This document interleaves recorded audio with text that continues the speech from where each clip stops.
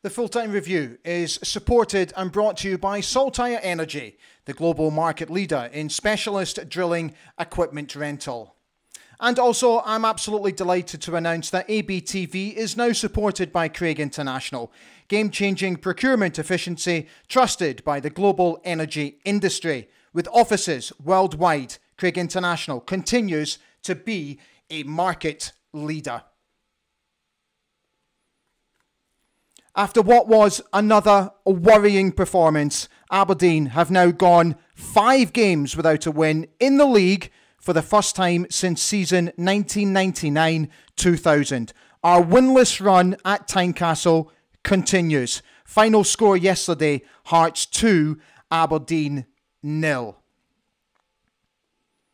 It means this in terms of the table. We are joint bottom with St Johnstone.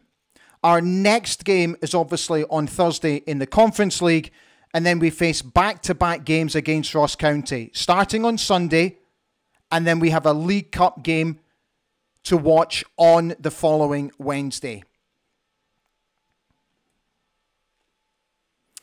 Good evening, everybody. A very warm welcome to Ali Beg ABTV here on YouTube this Sunday night. I've had a quick look at some of the comments that have already come in on YouTube tonight, and it is quite obvious that there are a lot of very frustrated and angry fans out there after what was a really poor performance against Hearts yesterday. Look, we're going to do our best to get through it tonight. I'm going to keep it completely open to you, the fans, to have your say about the game. Just as I always ask, just be very mindful about what you write in the comments section. Just please don't use the bad language and just always be respectful, which I know that you always have, so I'm very grateful to you. Look, let me have my tuppence on it in just a moment, but let's just remind you of the team that he picked. So obviously he made 2 changes from the Hibs defeat. Stephen Garton-Mann came in for his debut for Angus MacDonald, and Leighton Clarkson came in for Connor Barron. Let's go through what Barry said after the game. So he said, we weren't at our best defensively and we weren't at our best going forward. We lacked a bit of cohesion. I don't think there was much in the game in the first half. Second half, we changed to 4-3-3, and I thought we were the better team for the first 10 or 15 minutes without being brilliant. He did go on to say, though, after Hearts got their second goal, that for him, that was the game done. So, obviously, there's lots to go through. And I'm going to start reading the comments in just a moment, but there's a few things that I'd like to address. So this is where I'm at the moment. And I'm sure many of you are also maybe at this stage. I know some of you have gone already, you've already been tipped over the edge. So I'm not quite at the tipping point just yet, but I have to be honest, I'm not far off. So yesterday, I want to clear something up that I said on the big Saturday football show on North Sound, because at the end, it is my duty on the show to obviously report as I see it and to make sure that editorially I get across all the points about where Aberdeen are. So I sort of listed all our negative points yesterday. And then I was asked an opinionated question, a question that was seeking my personal opinion about whether I thought Barry should be sacked now, as in straight after the game. And I said no. So I wanted to clear that up because some folk believed that I was being a little bit hypocritical. I wasn't. What I was doing was I was calling the editorial points, which was putting everything into context about how poor we are at the moment. But when asked an opinionated question, I'm going to give my personal opinion, and it is my personal opinion at the moment, that Barry should not get sacked now. Absolutely not. It doesn't do us any good whatsoever. We cannot just keep sacking managers willy-nilly. It's not healthy for the players, for the board, for us, the fans, and the club as a whole. And I think it could have the potential to become a very dangerous ground if we start just chopping and changing managers whenever we go on bad runs. So I'm not going to teach you to suck eggs here. I'm not going to try and be patronizing in any way, shape or form, but he still does need that time. But our patience, and my patience, is very much starting to wear thin here, because the excuses, and they were excuses in his post-match interview yesterday with Rob McLean, I felt was very ill-advised. Now, again, this is just a personal opinion, and this is what I think should be happening. So there is, as a senior football producer who has worked in sports broadcasting for many, many years, I'm going to tell you a little story about something, and I just want to put it all into context so that you fully understand where I'm coming from here. So when I first joined Manchester United Television, Sir Alex Ferguson pulled me to one side, and he knew me through my late grandfather. I've told you the story 1,000 times. I'm not going to go over that ground again. And he said to me, part of your job is to protect me and to protect the players as a host on Manchester United TV. That is your role. You are representing the football club on one of our media outlets. So the reason that I'm trying to put that story into context with Barry is that I feel there needs to be, from the football club, a little bit more protection around him. And when I say that, I'm talking about his PR and his communication in post-match interviews. Now, he is, at the end of the day, still a rookie manager. Now, he's got experience talking in front of cameras when he was a player and all that sort of stuff. But it's a completely different kettle of fish when you become the manager, particularly when you're a manager under pressure and you have microphones thrown under your chin 10 to 15 minutes, sometimes 20 minutes after a game when emotions are still very much running high. So this is what I think should be happening. I think there should be a debrief with somebody who is a PR representative or somebody who is a communications representative at the football club, whoever it is.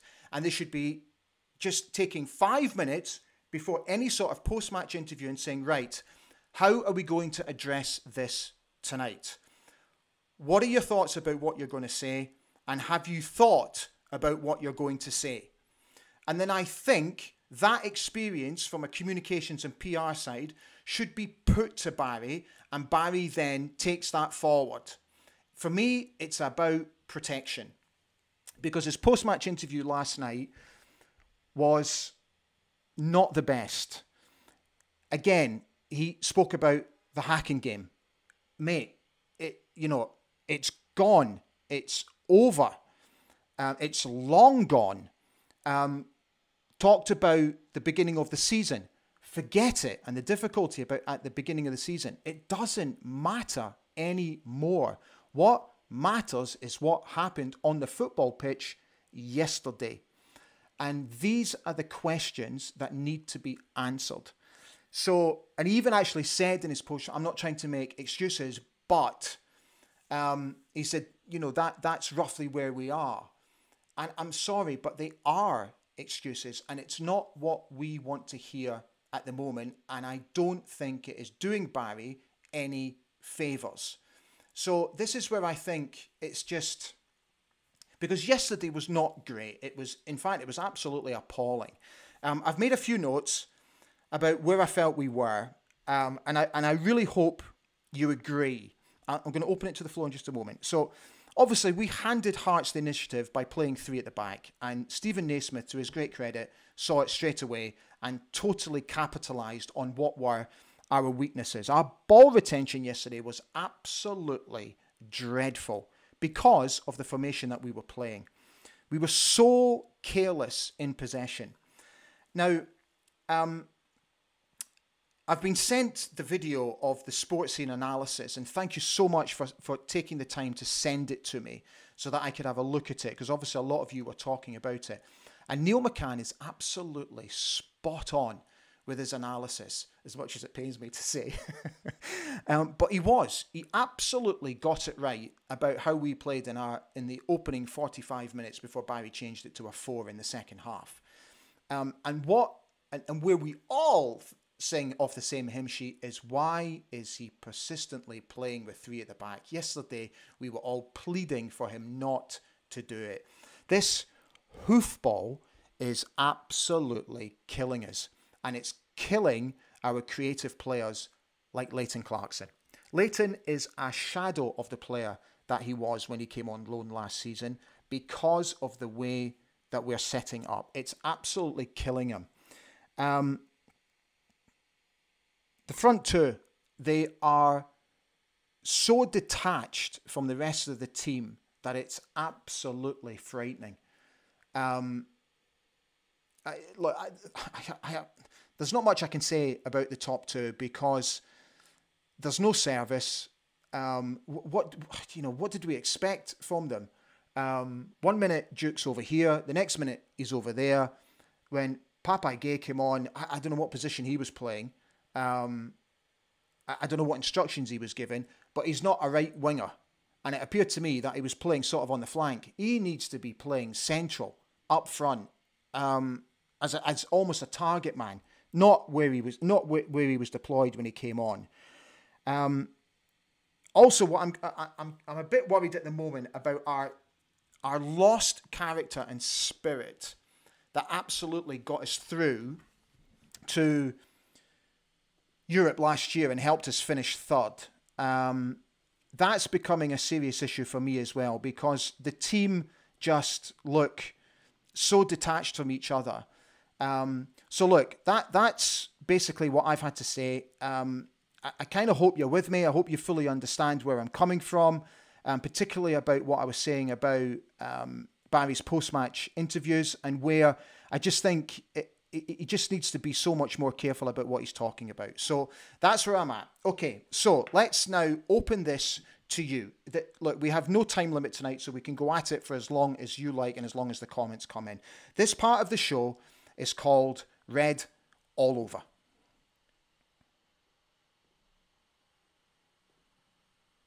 So, Kaiser's on, and Kaiser is not happy at all, as many as you are. So look, I'm going to read these comments out, okay, and then you can make of it as you will.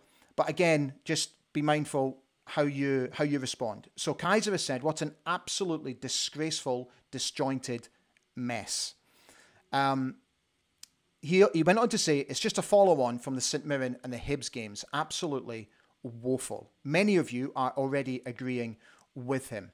He's also worried that Barry just won't learn. "Can't be bothered," has said, "It's time for Barry to go. It's excuse after excuse. It's starting to sound like Stephen Glass and Jim Goodwin."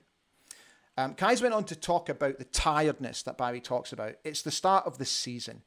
I also do not subscribe to this tiredness at all. These guys are elite athletes with the best performance scientists in and around them. Tiredness for me does absolutely not wash. It's an excuse. Kaiser goes on to say, "Looking at the team yesterday, you would have thought that Barry and the players had never seen a football match before." Scott W is on. "Hi Scott, his interview on Open All Mics prior to the game was the last straw for me. I hate to say, saying he didn't have 2 weeks to work with the squad was a nonsense." So to put that into context, he basically said that last Wednesday was the first time that he had all the squad together after the international break and all the players together for the first time. I must admit, I was a little bit surprised he came out and said that. I think it was the last thing that we as a fan base needed to hear. These are the type of things that he shouldn't be saying. And again, I reiterate the point that, I don't know, you could go as far as saying media training. But these are the type of things he should not be saying, because it just doesn't bode well with the fans. It's as simple as that. Scott W went on to say, "For me, he's been told by the board to get things turned round by the end of this month. He's starting to sound exactly like Derek McInnes, Stephen Glass and Jim Goodwin a few weeks before they were sacked." Can't be bothered to have said, who would we bring in? But look, your question is, I understand your question, but I don't think we're quite at that stage yet. But listen, I'm, again, not trying to sound like a happy clapper. I fully understand the emotions, the anger, and the frustrations and why so many of you are already calling for his head. I totally get it. But as I said, me personally, I'm not quite there yet. John Grant has said, we've got to get this defence sorted out. Whether it's with only one up front, so be it. Leaking a couple of goals every week is asking a lot of the forwards when they are on form, let alone off form. I agree. Alan Nichols says, come on, Barry, do the players understand what you want? UEFA need to help us out and allow us to have 11 goalkeepers on Thursday. So if you get a moment, if you're on your commute to work tomorrow, listen to the ABZ podcast, lads. They've got a Frankfurt guy on who gives us the lowdown on Eintracht Frankfurt. Now, I watched parts of the game yesterday against Bochum where they drew 1-1 in Bochum. They were not great, I have to say, but I still think they're miles ahead of us. And for goodness sake, on Thursday, do not go to 3 at the back because it'll be a cricket score. Deary me. But I have to say, they are also not great at the back themselves. And this was something that troubled me a little bit yesterday about what Barry said about sort of not doing the best in both boxes. If I grab the match stats for you, which actually I must admit I was a little bit surprised about. I thought it was going to be a lot worse than what it was. So let me grab them. Let me chuck it in for you. And these were the match stats. So Hearts enjoyed 53% of possession to our 47%. They had 12 shots in total. We had 11. They had 4 on target, where they obviously scored twice, and we had 5 on target, which I must admit, I didn't think we had that many. 11 fouls committed by them, 12 by us. Corner kicks won.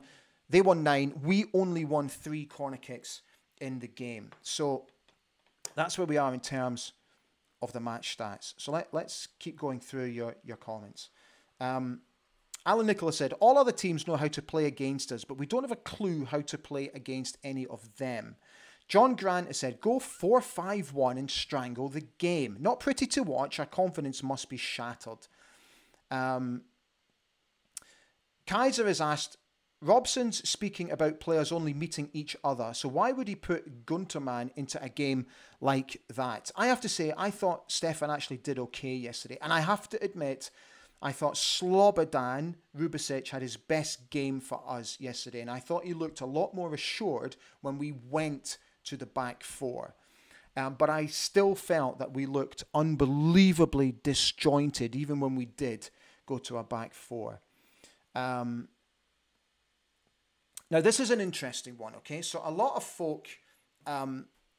so Scott W. has come on and said this, and I've seen a few of these comments. He said that Barry was barking on about some players only meeting for the first time on Thursday. Then he plays them. Why did he not play the guys he was working with over the 2-week break? There were more than 11 to work with. I actually think that is a very valid point. He went on to say there were only 6 on international duty.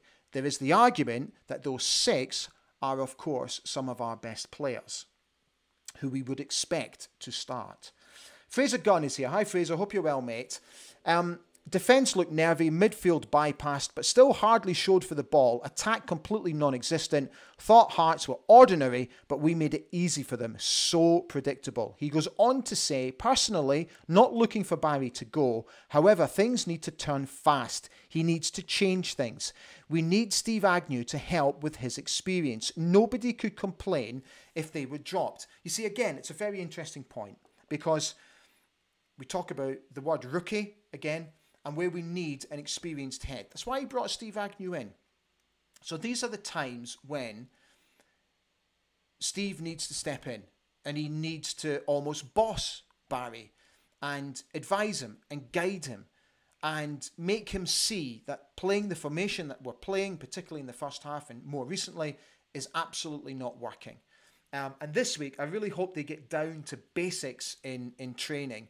And it's so many of you, particularly on my own socials, have commented about just get back to basics. 4-3-3. So many of you are calling for 4-3-3. Just get back to basics. Paul Donaldson has wished everyone a good evening. Hi, Paul. We were quite lucky that Hearts were so poor yesterday. Any other team or an on-form Hearts, they could have won by 4 or 5 yesterday. Alan Nicholas said the only thing in Barry's side is it's early in the season, so he should get a bit longer to sort this mess out. Yeah. Kaiser has come back to say, what are Duke and Miowski meant to do in a team like that? Again, it's a very valid point. Because when that hoofball continues, again, which we saw examples of on Sports Scene yesterday, and we all banged on about it yesterday in the preview show, and I banged on about it on the big Saturday football show on Northtown, but Neil McCann was absolutely spot on, and the examples he showed were great. And it just reiterated the point that Kelly Roos getting the ball, humping it up the park, is just not helping us whatsoever, and it has to stop. And what I don't understand, and I'm sure many of you have the same thinking, is why has Barry changed it when he should be getting back to doing what he did last season, which got him the job in the first place? Graham Clark is here. Hi, Graham. He's wished again everybody a good evening. Nothing much to be said from yesterday other than complete rubbish. I don't see us winning any games just now, which isn't reassuring. So obviously a big couple of weeks coming up. The big game on Thursday night, which I don't think anyone is expecting anything from. Then we've got Ross County, and then obviously we've got them again in the League Cup. So, it's 3 big games. Absolutely. Scott W. said, we can't go on this run indefinitely. The longer we do, the lower confidence within the squad will get, and the less likely we are then able to get out of this hole. Graham Clark has said, Thursday was all about just enjoying the occasion rather than the result, but the way we are playing, I just see us getting embarrassed, unfortunately. Then we have County in the Cup, where he also can't see a win. You see, that's the problem, and that's the dangerous ground, because losing our confidence breeds discontent among the fan base, among the players. It's just, and I keep getting back to this word, it's just not healthy. It's why it's got to be fixed, and it's got to be fixed quickly. Fraser went on to say, thought the team looked soulless and empty, not acceptable after a 2-week break for most. Like Barry, and I want it to work, but I'm sorry, what is being said in the aftermatch interviews is excuses. Exactly. Let me come back up a bit.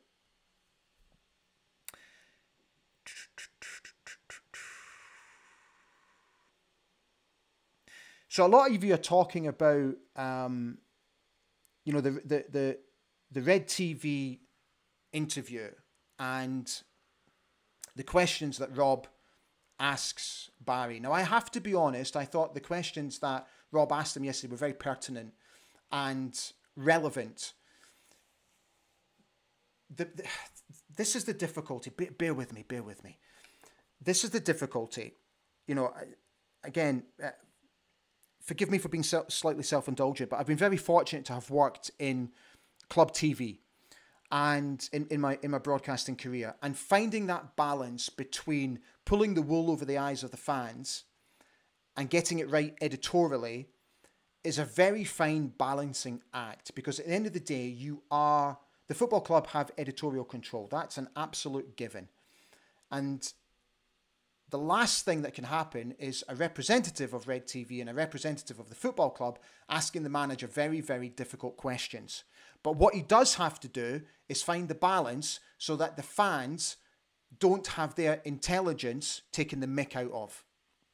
And again, I was taught that very early in my broadcasting career. You must not insult the intelligence of the fan base. And that's why it is a very difficult balancing act. And I have to be honest, I did think Rob got that balance right yesterday. Okay. Gosh, there are so many of you on tonight. So many questions, dearie me. So Bob Duffer has come back to say, I'm off to Frankfurt on Wednesday. Really looking forward to the crack, but really worried about the game. Bob, hopefully I'll see you there. Scott W said, sad thing is we cannot afford to become a team who sacks managers every few months, nor can we afford to be a team who consistently hires the wrong manager. Right now, we're both of those. Paul Donaldson has said, I don't think whatever happens in Germany will determine Barry Robson's future at the club, but the next 2 matches against Ross County are now absolute must-wins. Time is running out, time to turn things around. I agree with that. Thursday night is almost it's a free hit, I think. Suze has said, understand these points, but another change in manager, can we afford it, she asks. Scott W come back to say, we need to look abroad for the next manager. No more scraping the SPFL barrel. Kevin Turner has said, does anyone else think this football strategy is failing? Okay, we're making money on players, but are we any better off for the ones that we've brought in? A lot of you are talking about the Football Monitoring Board, and a lot of you are not happy with what they're doing and how they're conducting their business, which is a fair point. Jack Bruce has said, I'm going to Frankfurt, not even thinking about the football just now, just there for the holiday. So Bob Duff has come back and he's asking me the question. He said, come on, Ali, no fence sitting, Barry stay or Barry go. So if you watch the top of the show, Bob, I said at the moment, I'm not quite at my tipping point, but I'm not far off. And again, I will reiterate the point. I think chopping and changing managers is not healthy. It doesn't do us any good whatsoever. So sacking Barry now will not do us any good. He does need to sort things out. Absolutely, 100% he does. He's had these players now long enough to be able to work with them. The players have been in now long enough to be able to gel and to have that camaraderie. Many other teams have bought many other players and they've not had issues. So why are we? For me, it's down to one simple thing. It's the coaching and it's the tactics that we're deploying on match days. At the moment, I'm not for Barry going, but he needs to sort it quickly because patience is running thin amongst everybody. Elfie Dello has said, alarm bell started to ring at Livy with constant long balls missing out the midfield. No change in tactics since then. I agree. It's becoming a serious issue. Scott W has said, we'll lose on Thursday. We then have to beat County twice and get a result at Ibrox. Lose both to County and lose at Ibrox, then he thinks it's all over.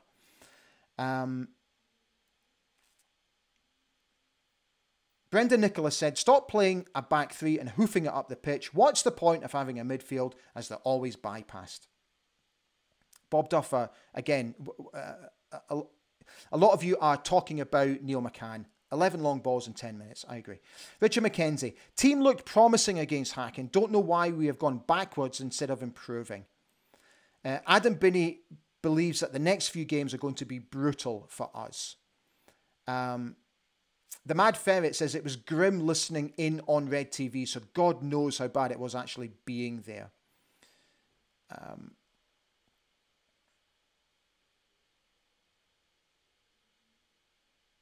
A lot of you, again, so many, you are all singing from the same hymn sheet, which is really interesting. A lot of you are talking about Leighton Clarkson is the shadow of the player that he was last season, where, you know, when he's getting this ball so deep, this number 6 role that he seems to be sort of playing in, and then he's playing in the number 10 role, where is he supposed to be playing? For me, he's got to play the number 10. And so many of you, thankfully, agree that he should be playing in that number 10. In that final third of the pitch where he can be so creative for us and play these pinpoint passes.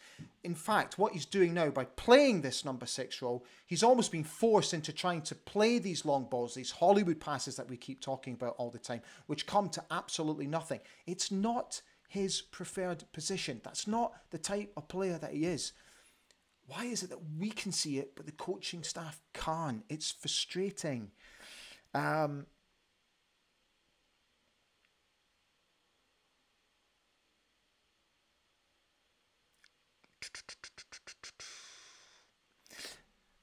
Hayden Ritchie has asked, does Barry need an old head to help him? So what are we talking about here? Are we talking about possibly a director of football coming in? Are we talking about an assistant to come in? Let me know what you think, Hayden. Michael Scott is here, said, never angry, but very disappointed. Difficult times ahead, and I'm not sure how it can be turned around. Someone needs to step up sooner rather than later. Right, let's keep going down. Erica Mitchell, very, very worrying for us just now. I hope eventually Barry Robson gets things sorted out. As you said, Ali, there's no point sacking a manager just now. I'm not giving up on our team whatsoever. Suze came back to say, hoof the ball when they don't know what else to do. It's crazy at this level. Erica Mitchell, I said, we've got to support our club through good and bad times. I absolutely take your point, Erica, but I don't think, you know, the support of our football club is phenomenal, and it will always be phenomenal, and we will always support our club through good and bad times.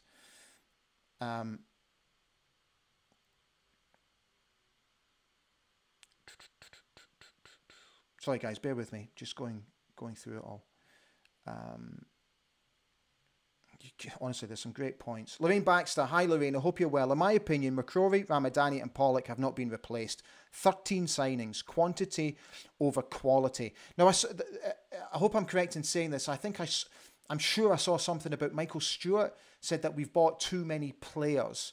Now, if you look at the amount of players that we lost, we had to replace them.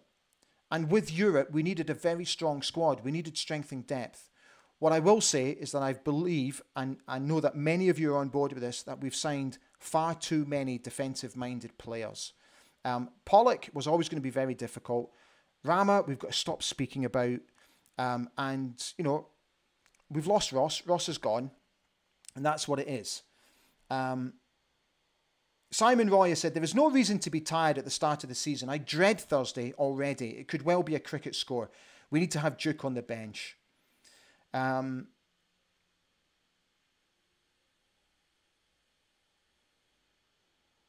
Donalds is saying, talked about the match stats. 5 shots on target sounds about right. We did have a few, but they were all very tame. They were, McGarry had a couple of efforts, didn't he?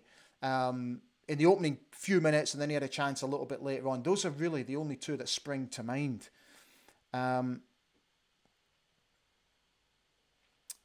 Chill Ing has said, when going backwards towards our own goal, it's like watching Bambi on ice. It really is. John Moore has said, why play a back three when we are away to Frankfurt on Thursday? Surely go with the 4 from the start in preparation. It's a good point. Transmission GGB, how you doing, mate? I can't think about my team at the moment because it just hurts my head trying to work out how we are putting in performances like that yesterday. Oh, I think we're all scratching our heads, mate. Bob, I've got all your points. I'm not ignoring your points. You're making some great points here. Just let me get through to some of the other guys that are on. But you are making great points. Right, just let me drag that back up.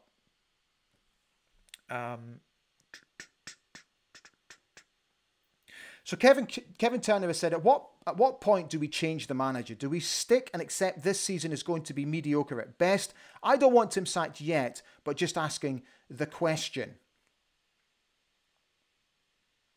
Sousa said, we all got carried away with Barry's run of wins. He got the job on that basis. Was it too soon? George Jr. has said, if you turn the table upside down, then we're in a great position. I love how some of you can still retain your sense of humour. Absolutely brilliant.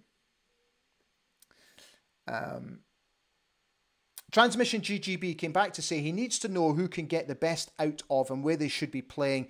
The midfield is a mess, which leaves nothing for forwards and piles more pressure on the defence. Yeah. Bob Duff has come back in and talked about Shinza, because a lot of you are worried about Graham at the moment. A lot of you are saying that he's miles off it. So, we spoke about this yesterday, and I think Barry needs to deploy Graham now in front of a back four. I think he is, because we didn't get a replacement for Hilber, I think we need to deploy players who potentially could be that sort of player. And I think Shinza fits that gap.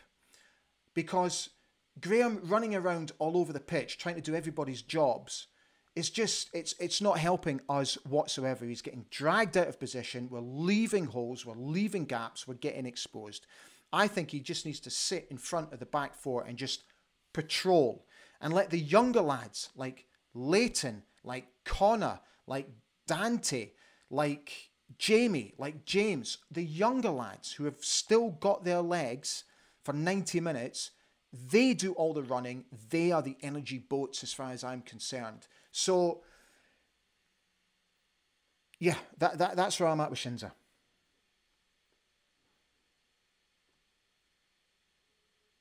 Okay, so Greg Donaldson talking about the likes of Barron, Duncan and Pulvaro.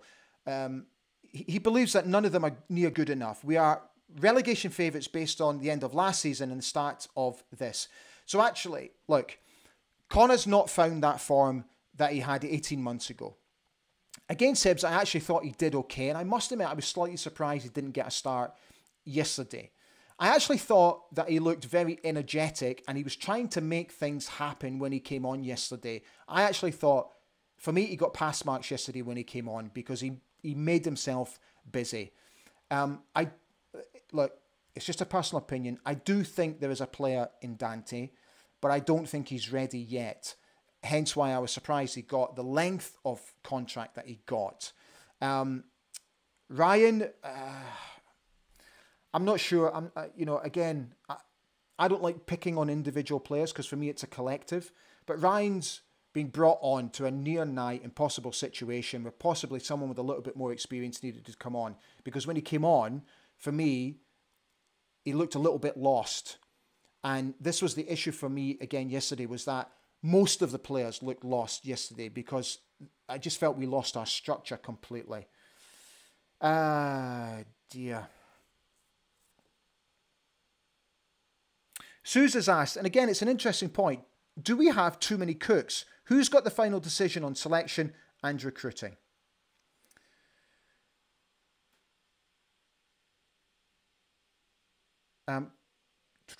Chris Andrews has come back and said, you're missing the point. It's not the players, it's the club. Same garbage for 30 years, same hangers on. Okay, tell me what point I'm missing exactly, Chris, if you can. Try and come back to me before the end of the show. Because I don't like missing points. Jason Sutia said, biggest worry for me is Barry doesn't give the bench a chance. Can't understand why he doesn't change things earlier. We aren't winning, so why not change? Yeah, okay. Guys, honestly, there are so many of you that are on tonight. I'm absolutely blown away, and I hope you're enjoying it for what it's worth. Right, so just let me bring that down. So where are we at? Dearie me, we've done nearly 40 minutes. So let me get rid of that because there's still a couple of little things. So obviously on Thursday, we've got this. It's our massive game against Eintracht Frankfurt in Germany, which I am very much looking forward to travelling to. So going to go up on Thursday morning on the train.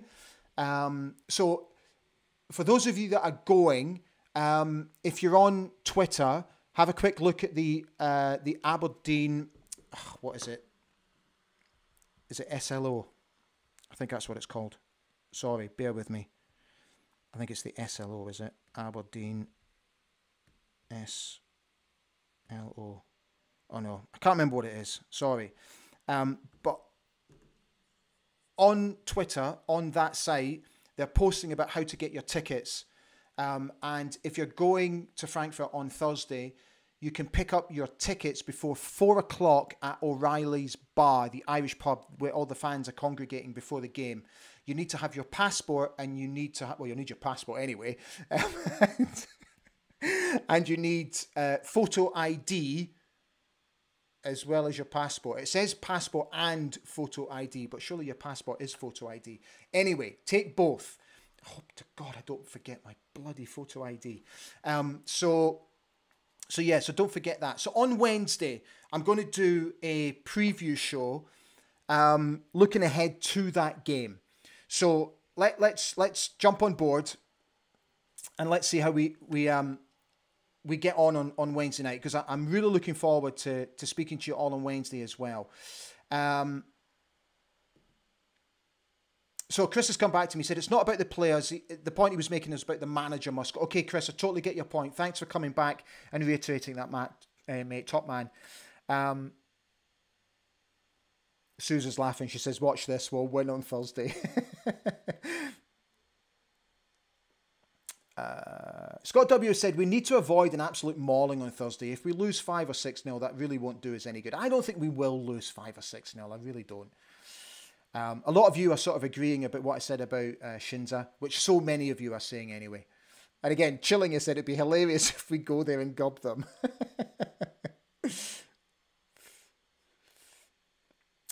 Jason, I got your point. I'll come back to you on that because I do have some thoughts on that. But I'll come back to you personally on that. Right, guys, I'm going to call it a night.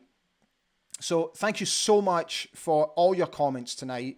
Thank you so much for keeping them all obviously very respectful, because I know that a lot of you are extremely frustrated and angry about the beginning to our season. So thank you for contributing all your opinions this evening. I've really enjoyed tonight's show. And I will see you again on Wednesday for the preview show ahead of Frankfurt. And I really hope that I see so many of you on Thursday night. And I can't wait to meet so many of you. It's going to be, it's going to be, for me, it's going to be a great occasion. So I'm just really looking forward to the show on Wednesday and to seeing you all on Thursday. So guys, look, have a great week. Take good care of yourselves, and I'll see you all very soon. Stand free.